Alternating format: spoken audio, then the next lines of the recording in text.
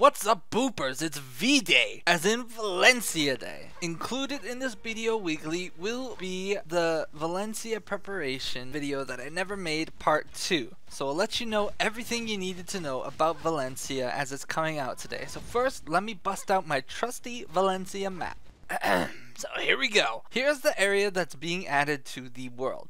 Now it may look like a bunch of yellow shit, but we're going to talk about point of interests and all that stuff. Now first, let's start with the obvious announcements. Everyone's going to be rushing to plus 18 the moment the servers go up. If you haven't figured out what you need to do to get above plus 15 when the servers go up yet, go watch my enchanting video. The YouTube release has said that we'll get whale hunting as well with the patch, so just be aware there's going to be a chance we get big whales swimming around in the ocean that you can hunt to try and get the materials for whale earrings and other stuff. Now whale earrings are preferred over witches earrings because they grant HP as well as the same AP as witches earrings. So yeah, I'm not going to promise they'll be there though, because they announced a bunch of stuff with the media patch that didn't actually show up till a few weeks later. Oh, also, black market vendor is likely not in as well. Alright, so let's check out the map of Valencia that we got here. First things first, here's your towns of Valencia circled in blue. And the thing to note is that you can exchange horses for camel tokens at any stables, but you can only exchange the tokens for a camel at stable masters in Valencia. Next, let's look at the desert, the Black Desert. This giant area here follows some different rules than the rest of BDO. In the desert during the day, you must drink purified water in order to prevent a debuff called heat stroke, which will drain your health over time and lasts 10 minutes, even if you leave the desert. This debuff damage can be reduced with the cash shop Desert Fox that will get laser, but you're better off avoiding the debuff altogether. Purified water is extremely easy to get. Just buy a bottle from a material vendor, then go to a river and collect water. The most common place to do this is just in northern Altanova. Just gather the water, then use thinning on it, and bam, purified water, no more heat stroke. It's a bit different if you go into the desert at night. Instead, you will need something called octagonal tea.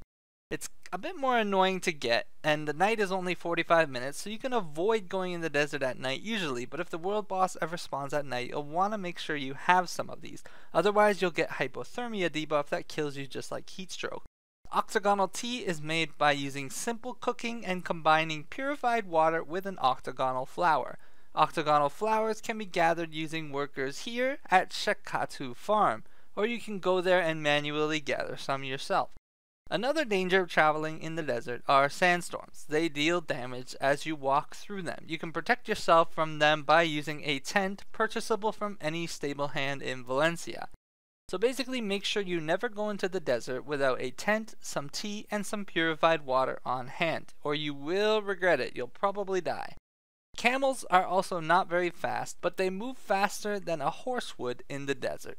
And lastly, your map will be completely disabled in the desert and you will be unable to see your location or set autopaths, etc. In later patches of KR BDO, they added a compass that you could farm here at this location. If you collected 3 pieces of it, you could make a compass that would show your location in the desert, but no autopaths, and no guarantee it'll exist in the lawns of Valencia in our version. Alright, so that's the gist of the desert. So why traverse it? It is much easier to travel to Valencia directly through the desert. There are hidden dungeons in the desert in later patches, and there will also be a world boss introduced in the desert that can spawn in these 3 locations. Unlike Kazarka, this world boss announces his spawn about 30 minutes or maybe 15, we don't know yet, prior, and you can see which location he will spawn at if you visit all 3 locations and look for dark storm clouds in the sky. Once he does spawn there and you kill him, he will drop an offhand equivalent to Kazarka, basically the best offhand in the game, called Nuver in the Korean version. But yeah, don't expect him around tomorrow or at the launch of Valencia. He might be there, but don't get your hopes up. So aside from tons of new trade routes and areas to discover and a continued very interesting Black Spirit questline that updates his looks and rewards you a guaranteed ring that grants 7 AP and 25 max HP or whatever. You can choose from actually a couple different versions of the ring if you complete the questline. So I recommend one of the first things you do in Valencia is to complete your main story quest, because if you are using Marco Shadow Pry or less, this ring is way better. You'll also get a new Black Spirit Crystal that grants 150 HP for completing the quest chain instead of just 100, which is particularly good if you broke your original Black Spirit Crystal already anyway. So lastly though, the hardcore PvPers and PvEers want to ask, yo Haku, where do I grind and where's the best loot drop? I got you covered, fam. Let's take a look at mob locations and their new rare drops.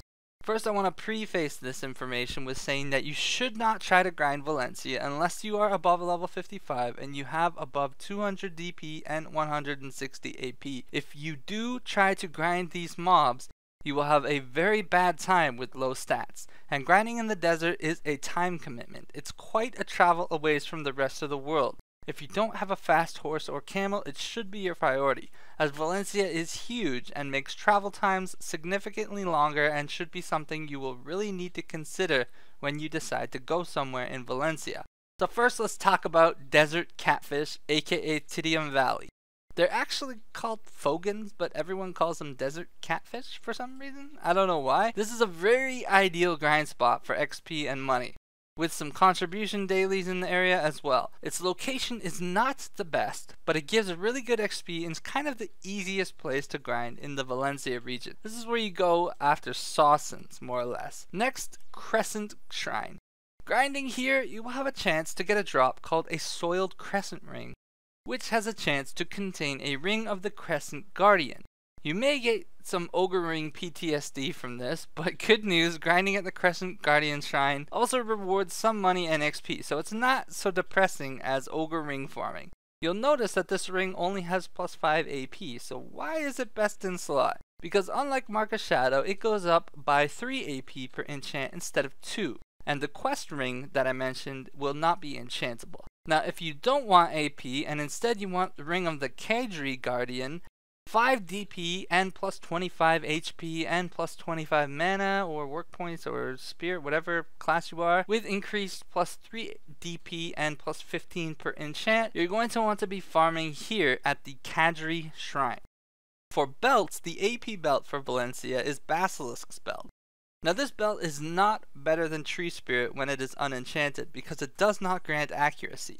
But like the others we just mentioned, it scales plus 3 AP per enchant instead of plus 2. So once at duo level or higher, it will far outscale the Tree Spirit belt. It only starts with 5 AP though and 80 carry weight, and it drops around this area. Then lastly, we've got the Centaur's belt, the DP version of Basilisk's belt with plus 5 DP and 80 carry limit. It scales the same way with plus 3 per enchant and also drops the same way as the others, but off the Centaurs, which you can find here.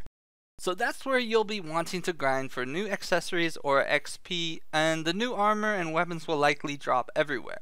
Do note that the new Rosar secondary weapons are very good for PvP until the Nuver dagger comes out. They have 2 sockets, ignore all resistances by 10% and grant evasion with enchants, but low base AP and DP. Another okay spot to grind for XP and money are the bandits spread out around these areas, but they hit pretty damn hard, so I wouldn't bother unless you are full plus 18 and level 58ish. And the last little thing I should mention is that we will likely have elephants released into the game with the launch, though guild houses may not be in. Basically meaning you'll need to own a guild house and put points into your guild skills to allow to raise elephants, but even without this, you'll initially still be able to capture baby elephants and hold on to them until you can raise them. I'll try to get a nice tutorial on that once the servers launches, as it is much easier to show you guys how to do some of this stuff with a visual aid. But yeah, with this, you should be informed on the locations of most things with Valencia's launch, so you don't get completely and totally lost.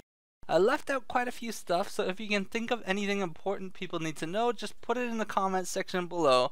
And before we leave, we can't forget to talk about Screenshot of the Week. So thanks again for submitting, guys. First, we've got Jake from Croxus. The reason I like this picture is because it is taken by the Berserker, not the Tamer in the focus. Then we've got Idalia again with this really cool pose with her hawk. And lastly, we've got Bartlel doing the power slam with his buddy Hotstrauf with a cool action pose. And of course, I have to show my guild Luciform posing after winning Calpheon, submitted by guildie Sarah moments before we decided to change our guild icon to Trump. because apparently our new guild motto is to make Calpheon great again. I apologize to all the Calpheon our peers who had their immersion ruined during this time. But anyway, keep sending in your screenshots. Have fun with Valencia. I am booping out. Boop.